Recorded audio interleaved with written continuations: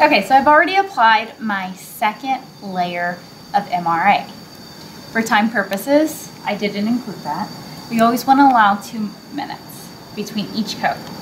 Now for this coat, you actually want it to be a very thin layer, so you can come back through and kind of wipe off any excess. Now, in this example, because I use this cast repeatedly for doing tutoring sessions on, the line is excessively black. There's an excessive amount of graphite there, so you'll see that it smears. Now, when you do this, it will smear to a degree, but not as much as it's smearing here because of the excessive amount of pencil that's on there.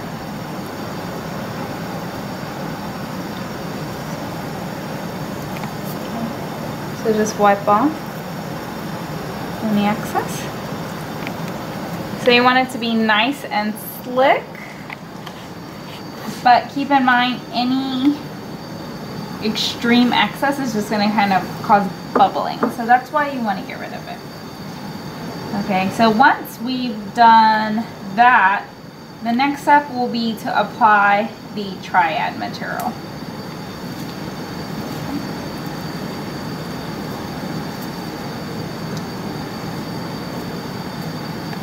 So have wiped off all excess. Hands kind of get a little goopy after a while, so it's good to have a paper towel so you're not constantly having to change your gloves so many times, because then it will be very difficult to open the bags. Okay, so when we do the maxillary cast, we're going to place an entire thickness of triad material on there. Now, key things to know. Triad material is roughly 2.5 millimeters thick. Now, you want the entire custom impression tray to be about 2 millimeters thick. So you want to minimally apply pressure here. Now, when you apply pressure, you want to apply pressure first to the median palatal suture.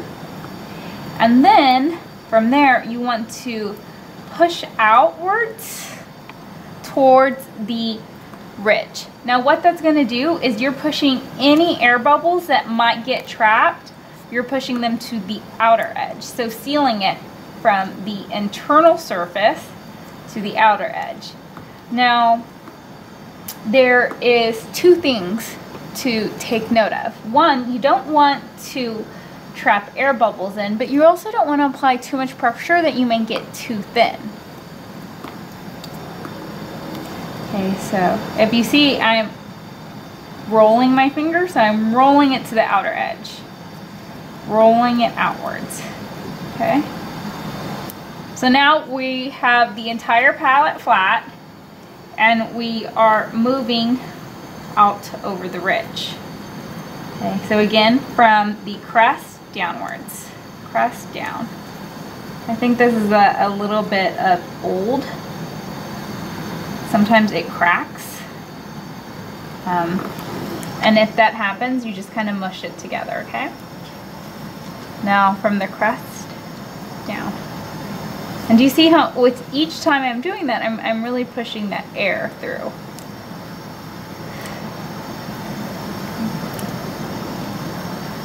Now, if you have an air bubble trapped, you will see how it's nice and solid. But if you zoom in right there, you can see kind of a little gray spot.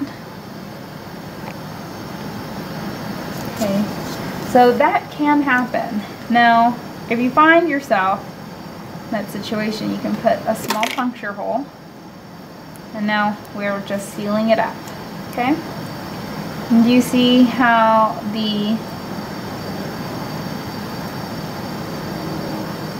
and you have to make sure to rub it because you want to close that hole, because you want absolutely no breaks in the MR and in the triad material, because you want a full suction.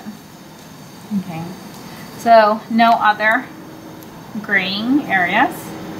Now once you've And if you have applied minimal pressure, then you can be confident that you're going to be in about the 2 millimeter range. Now, once you've done that, you can use a brand new 25 blade on a red handled surgical knife, also known as the bar Parker.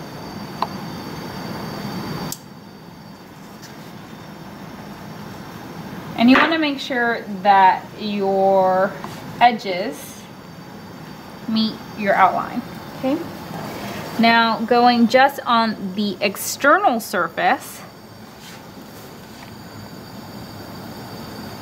right, so as you trim, you'll be able to get closer to your line.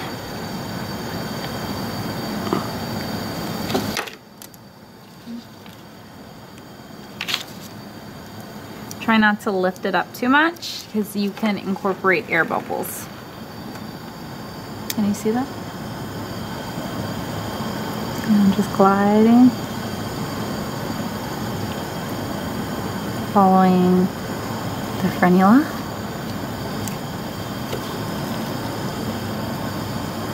And see, with a nice brand new blade, cuts like butter. You'll notice a difference if you've done several practices and are using a dull blade. It kind of crumples beneath the knife and it drags. So once you see that, you'll really come to appreciate a brand new knife. Okay, so again, your edges are going to be slightly thicker, closer to the 2.5 millimeter. So you have a little wiggle room to kind of press everything down ever so slightly if you did cut slightly short. Okay. See how it's a little bit thicker, the lip is a little up. So we're just flattening everything out.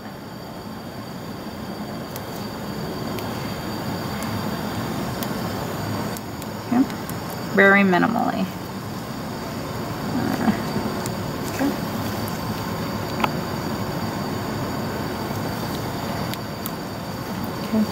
Now from there,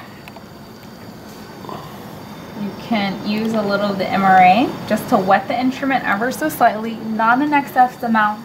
This is just going to allow you to glide it along a little easier. And do you see how I'm using the back edge to kind of tuck it and push it? Okay, so this is going to allow me to kind of smooth it up, so it's no rough angles. Now you'll see some people who trim it after the fact. I find, you know, the beautiful thing about dentistry is there are many ways to do it, but I find that doing all of this ahead of time allows for their, you can either spend the time trimming or you can spend the time positioning it like I am now. And I find that it saves a significant amount of time.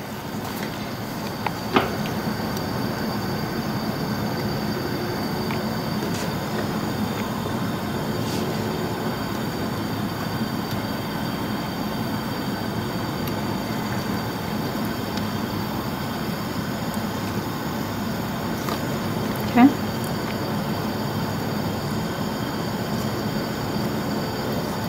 Now I've gone around the entire border once. Now I will put it in the triad machine for 2 minutes with the table spinning. And while that is cooking, I'm going to jump to my mandibular.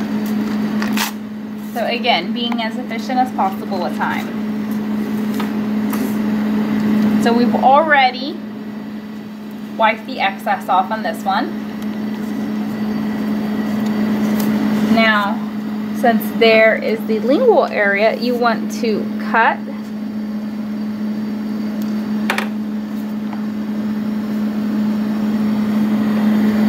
so that way you can spread out the triad. Now here, will go from the center again. But for the mandibular, the center is the residual ridge. So you will line your finger across, soft pressure, you don't want to make it too thin, along the crest of the residual ridge. All the way to the retromolar pad. Now once you do that, you can, in either direction that you prefer, downward motion.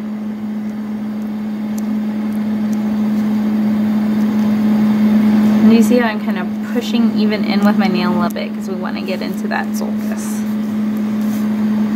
Your lingual sulcus. And see, no air bubbles. So again, the same, moving downwards.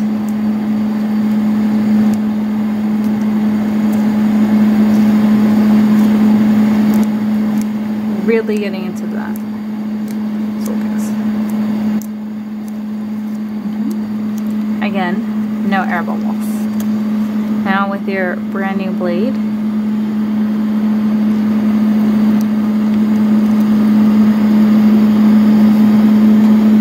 and if you want, you can even cut on a little bit further on the outer surface because you can always go back and do a second cut.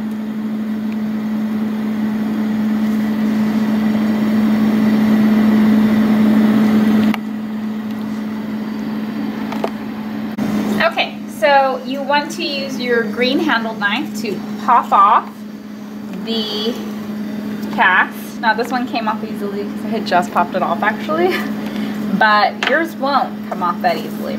Now once you have it off, you just want to put it right back on immediately.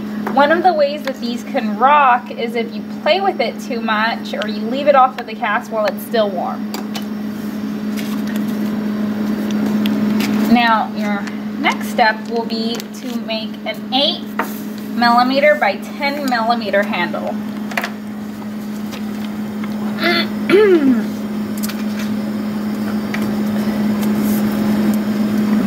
So one way to do that is you can make one mark and you can measure your 10mm, right? You can make another mark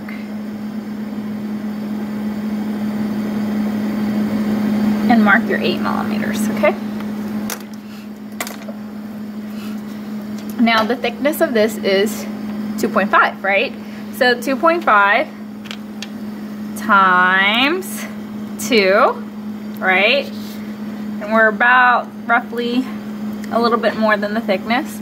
So we're at 5 now. So we're gonna fold it once more, okay? And so now we're at about 5.7. 7.5.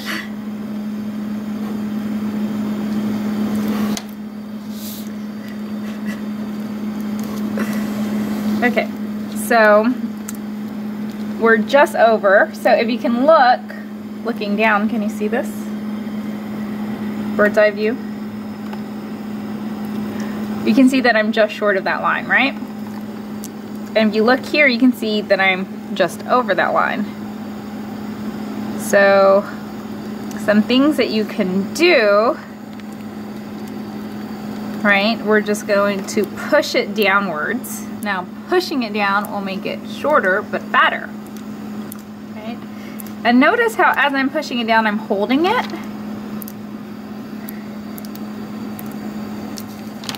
Okay, so see how it looks a little bit more square? And I'm going to do the same thing here. Okay, and flip it again. We're just going to do this pretty much on all sides. It also will be compressing the material together. Okay. All right, so now what we can do is kind of see where we are, right? If you find that you are too fat, you can pull it, which will thin it out. If you find that you are too short, you can push it in, which will thicken it up. You can also push it downwards. Okay? So different ways, just understanding how you can manipulate triad material will allow you to do a lot with it. very quickly. Okay, so see how I'm just kind of pulling it out. And if you look over, I'm right where I need to be, right? And then here, right about where I need to be. Now, again, no matter how perfect you make this now, it's going to change as you add it. Okay, because again, you're manipulating it. Now the key here is that it has to be right dead on the center of the crest of the residual ridge. Any lingual, that's a deduction. Any buccal, another deduction. Okay, so it's going to be essential that you try to get it right on the crest without manipulating it any, or pushing it over to one side or the other. Okay. Now once you have it where you think you want it to be, you can come and cut off the handles.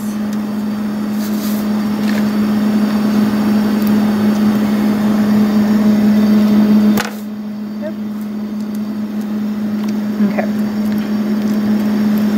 So once we're there,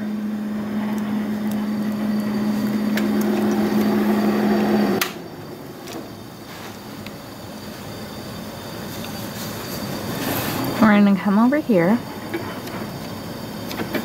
and see with your red handle knife,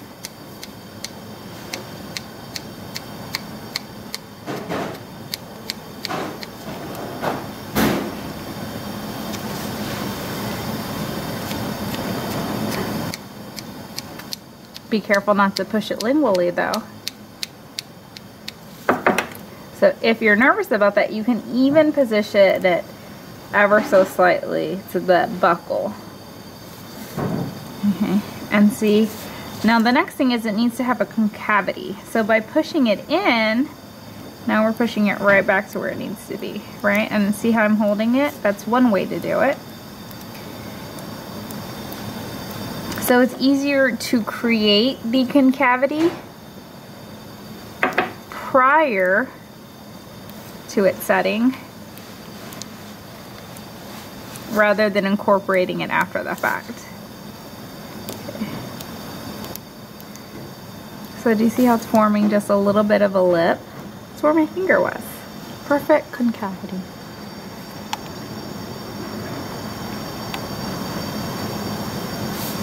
Okay, see how it's flat there?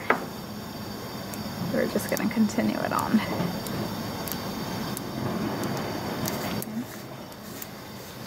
And then you can do the same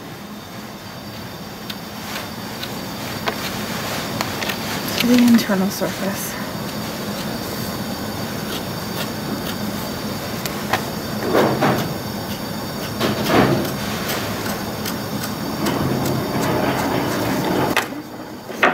And again, just kind of go back. Make sure you didn't distort it any. And kind of do the same thing this way.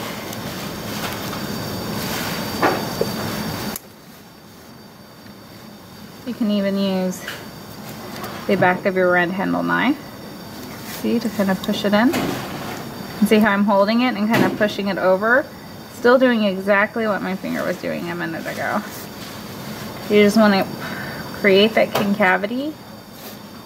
Now, the importance of the concavity is that it will allow you to have gripping when you're pulling it out of the mouth.